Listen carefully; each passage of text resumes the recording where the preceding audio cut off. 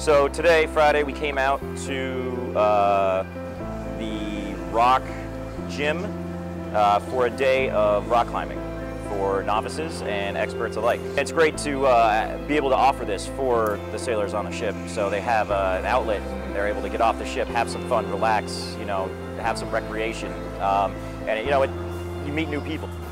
I used to climb when I was younger, but it's been a while, so got the T-Rex arms again.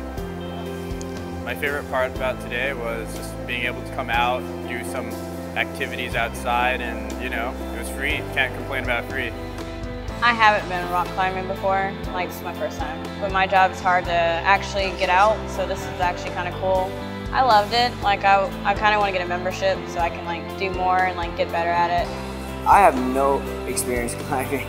This will be my second time, but it's something I plan on doing on a daily from here on out. Exercise can be fun.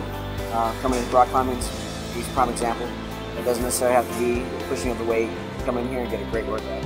I'm SCG2, Jonathan Del Rosario. I'm M3 Dorsey.